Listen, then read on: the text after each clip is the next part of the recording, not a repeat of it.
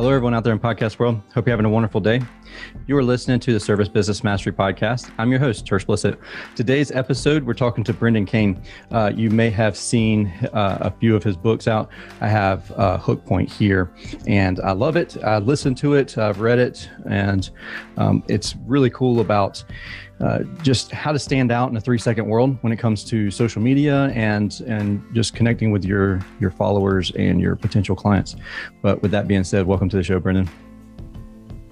Thanks so much for having me. It's a pleasure to connect with you and everybody that's watching or listening to this.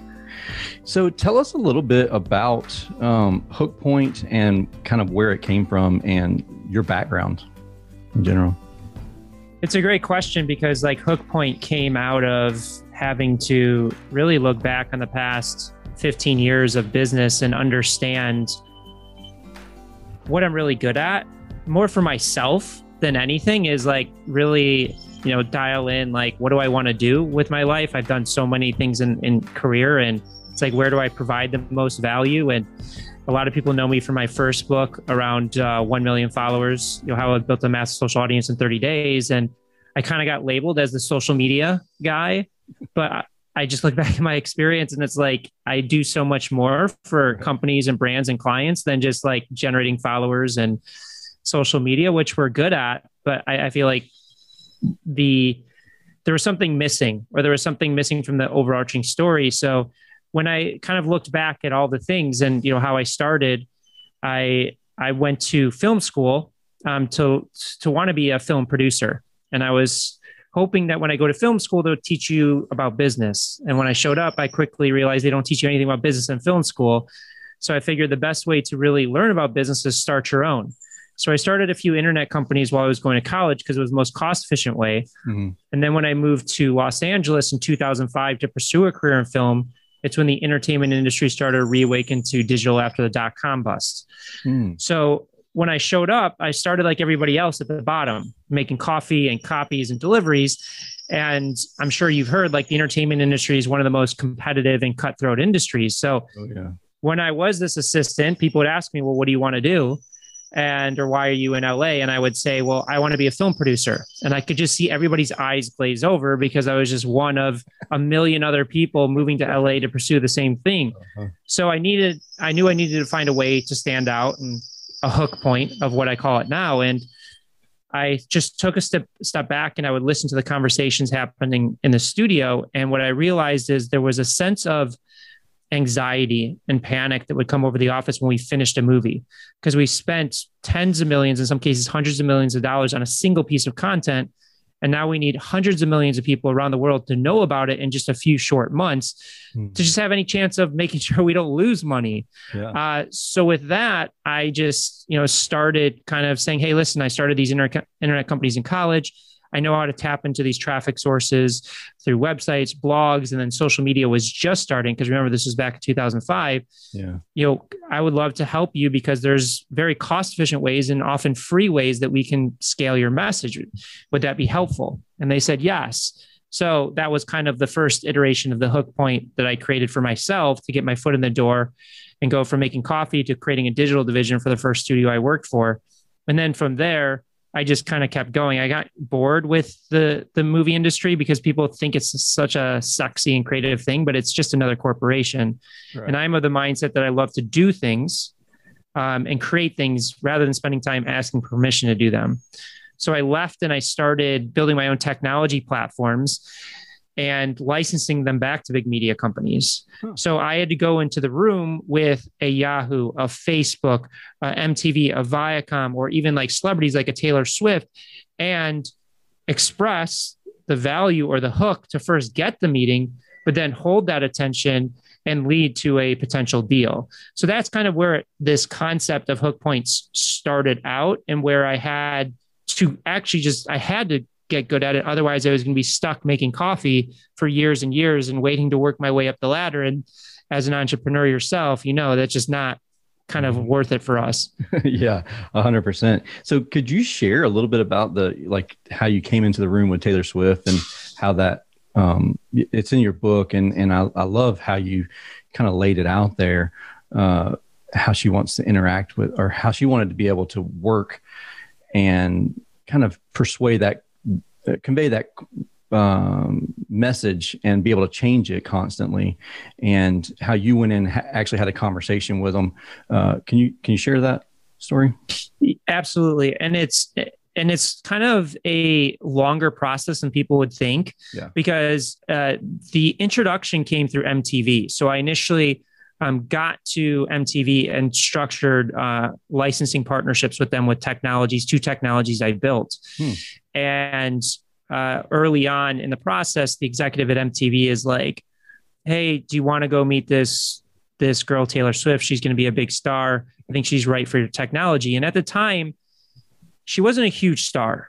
Like, she was on the inflection, because the first time I ever met her and her manager was backstage at Grammy's like rehearsal or something. So she was on her way, but she wasn't the key global superstar there.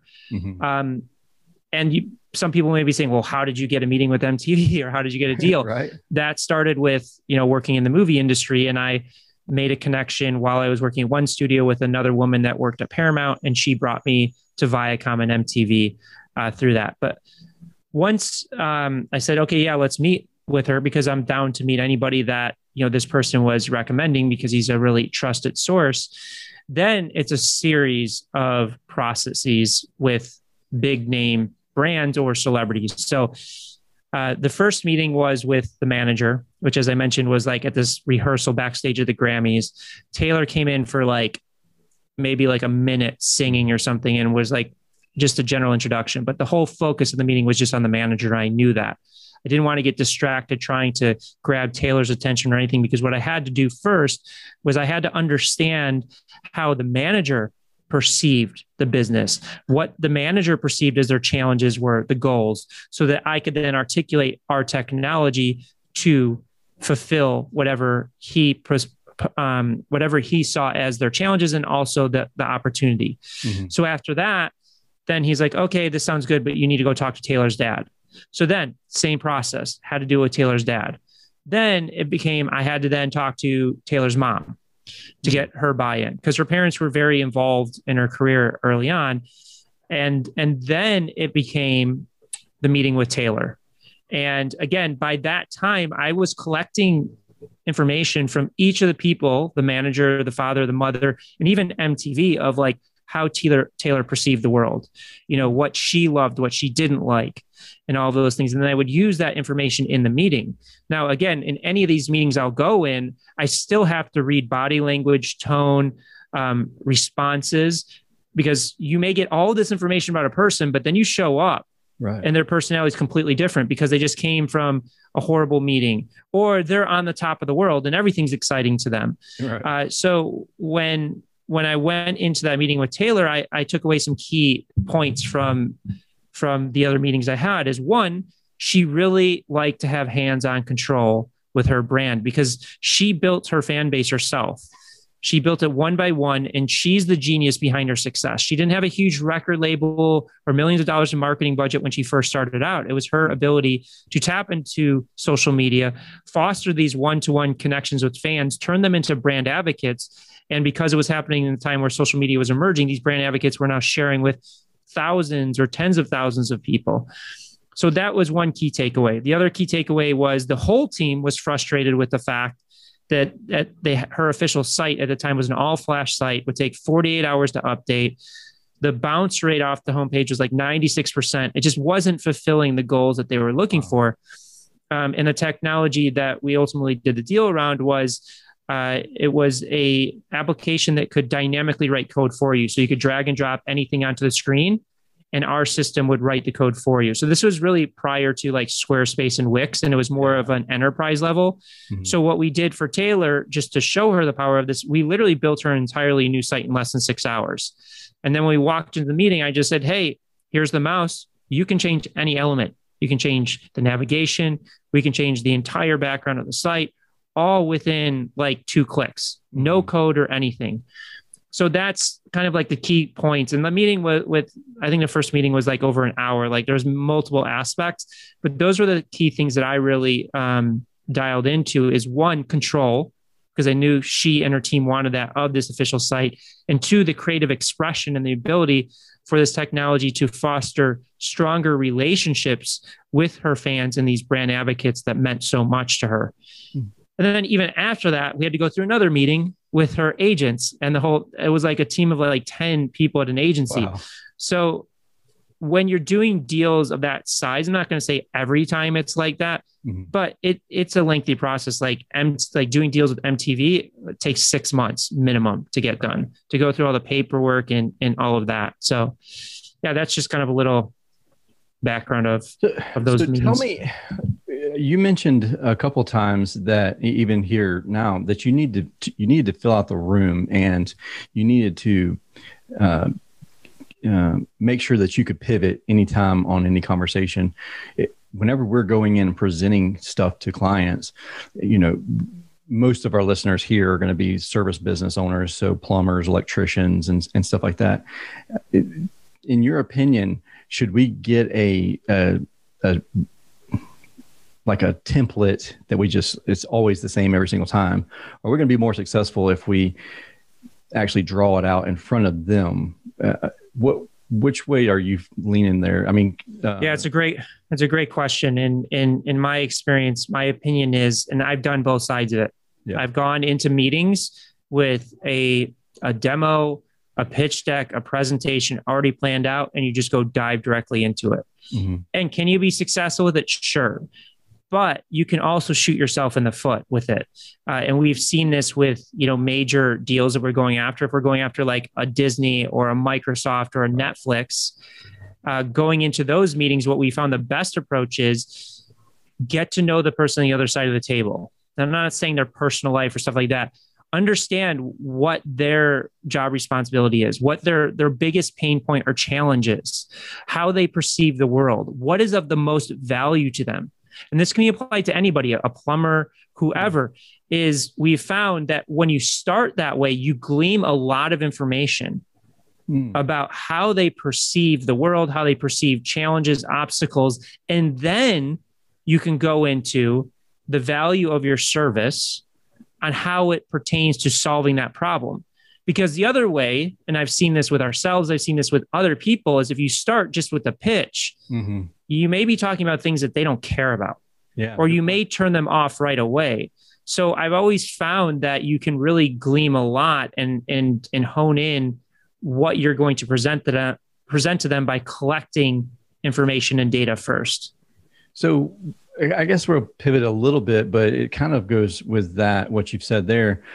How much does storytelling involved in making a successful quote unquote pitch? I know you're a fan, and likewise am I, of getting rid of the elevator pitch altogether. But how storytelling? I love storytelling. I'm not a great storyteller, and that's one of the main reasons why I picked up your book.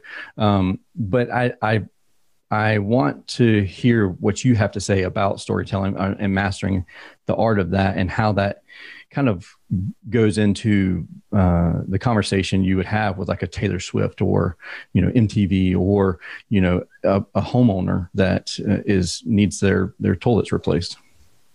Yeah. So there's different types of stories you can tell. Like when we talk about storytelling, most people think, oh, it's like a narrative.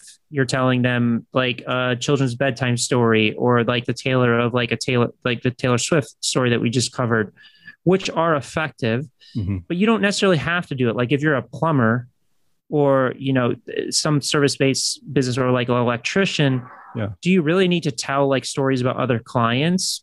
You can. It's effective, but the other form of a story is, again, just how you take in this information of like, okay, this is what the client is experiencing, the problems and challenges, and then you can just basically express, this is how I'll overcome that challenge for you, or help you with that challenge, and that is a story in and of itself. It doesn't have to be like a narrative beginning, middle, and an end. It could just be, okay, this is what you're presenting. This is, what we're going to, bring back. The storytelling that I typically do is more case study driven, like what I talked about with Taylor Swift. Or if I go into another meeting, I'll talk about how I worked with another client to achieve certain results, and I'll tell a story that way. But the most important thing that I have found is less about, it's less about telling a story and more about how are you solving this person's greatest pain point. And the best way that I can describe this to everybody listening or watching to this is just imagine that I come up to you on the street and I say, hey, I know, and you think in your head, like, what is the thing that keeps you up at night? What causes you stress, anxiety? It could be personal, it could be professional, whatever. The thing that just really consciously is just driving you crazy, your biggest pain. And I come up to you on the street and say, hey, listen, I know you're experiencing this pain. I would love to solve this for you.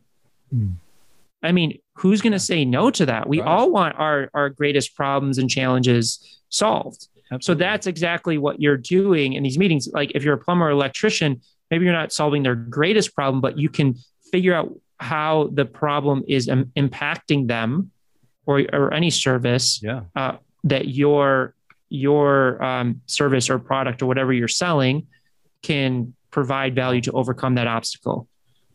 Yeah, I love that. That is really good. I mean, and I love how you simplified it too, because I tend to overcomplicate things. And so it's like,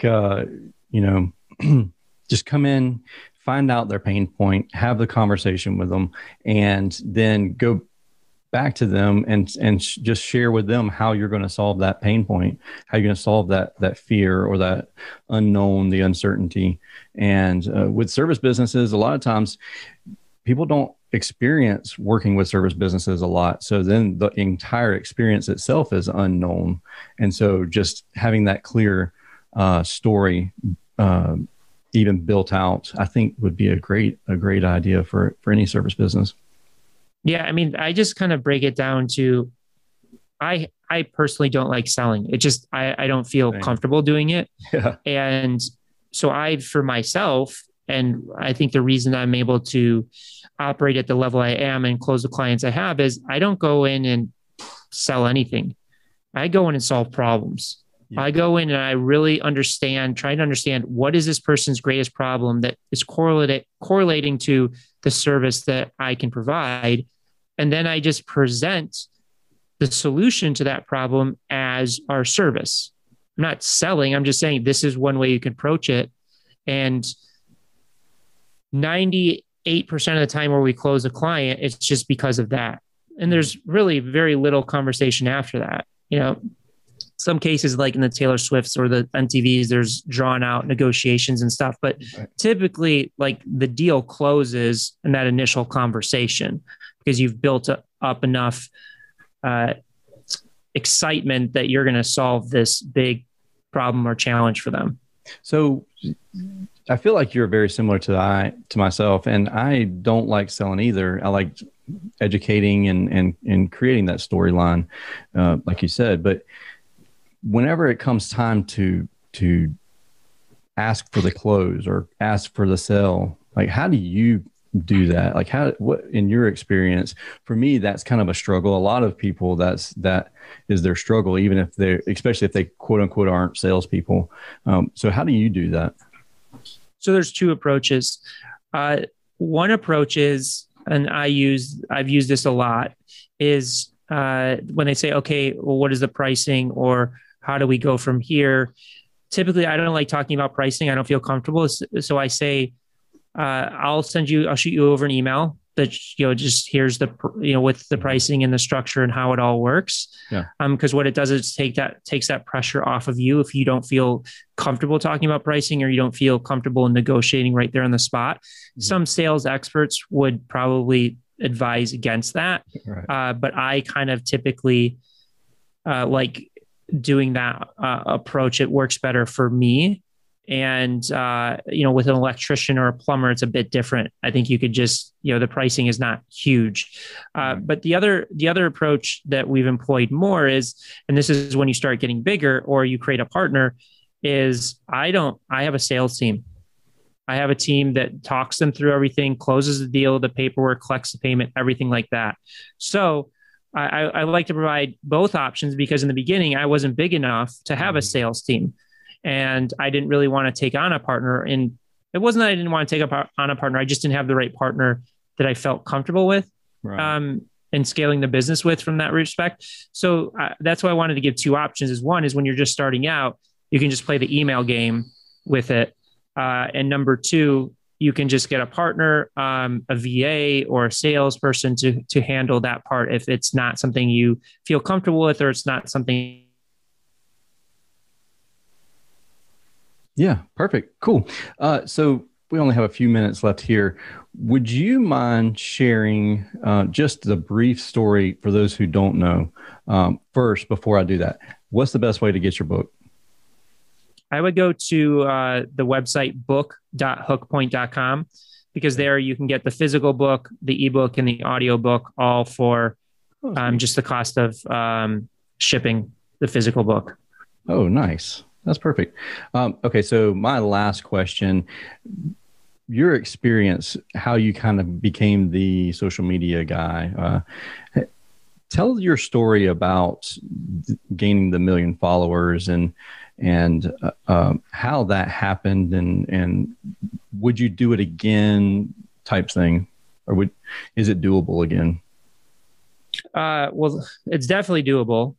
We've done it many, many times. People look at the cover of the book and then they just assume, they look at my social channels and they assume that that's all it is. First off, our team internally is amassed well over 50 million followers and 40 billion views. So it's pretty extensive, but also other people in the book that we feature have amassed amazing things. It's not just me. It's not just our strategies. I went off and interviewed friends and partners that have done remarkable things on social media, like an influencer that did 15 million followers in 15 months, a friend that created a company that's doing 3.5 billion views a month.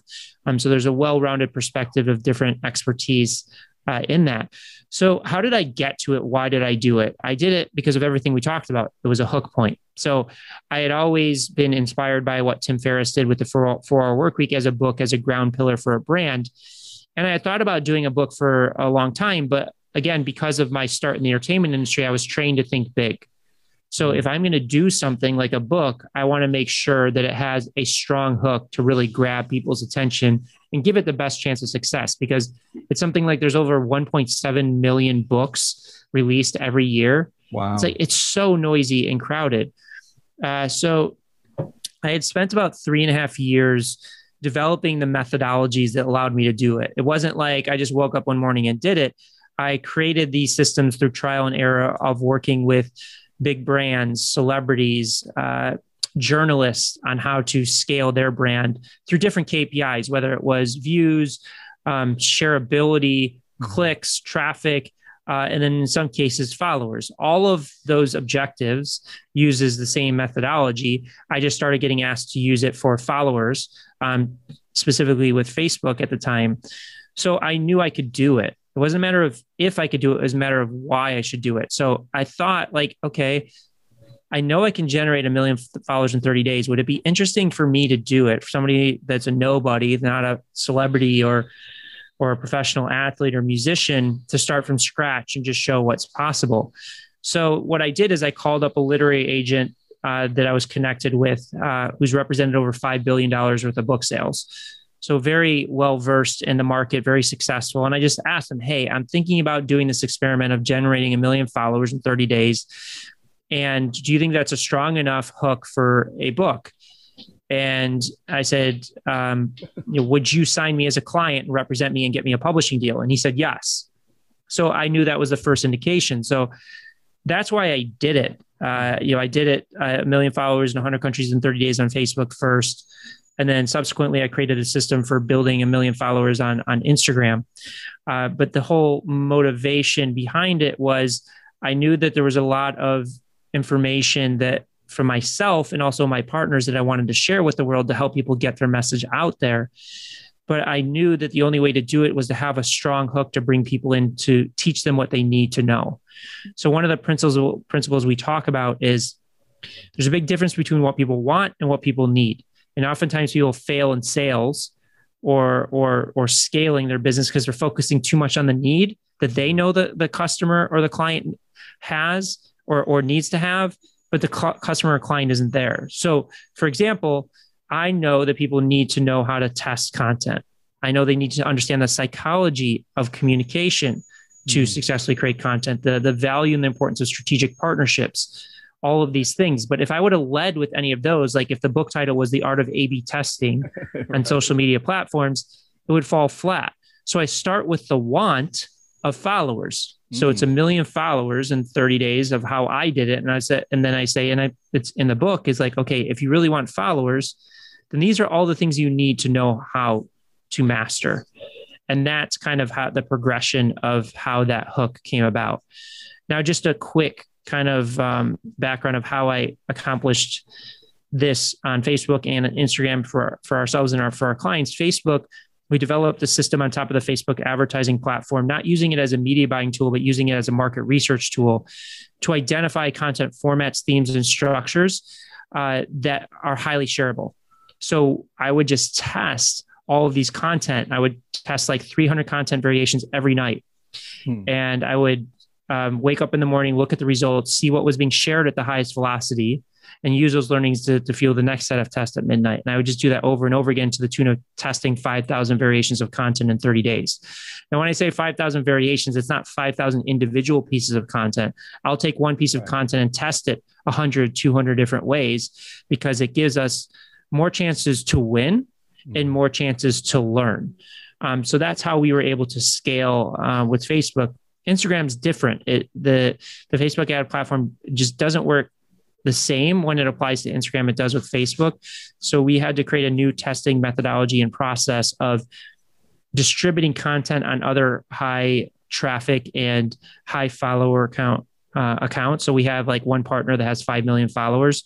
So we'll test content variations organically through his account to see which drives the highest motivation of somebody clicking back and following our account or our client's account.